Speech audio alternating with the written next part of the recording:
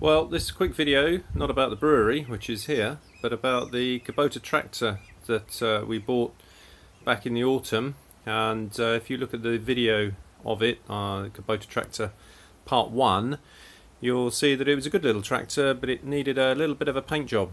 So let's not focus on the brewery and have a look at the tractor. And here it is in all its glory.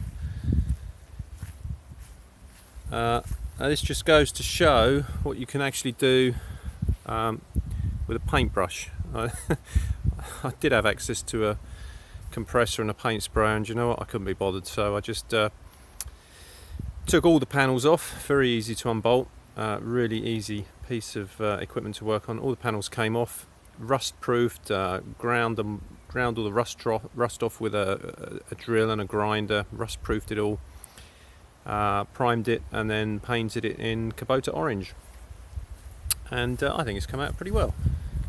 Cost me about 20 quid for the paint, £10 for the rust proofing stuff, I suppose, so 30 quid, a bit of labour, and it should be good for another few years. So you saw the first video, you'll think it was a bit of a rusty tractor, and now I must admit I'm pretty pleased with it.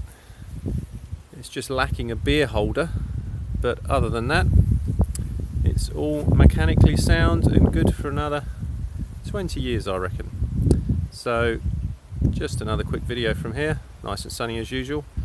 Time for a beer. Goodbye.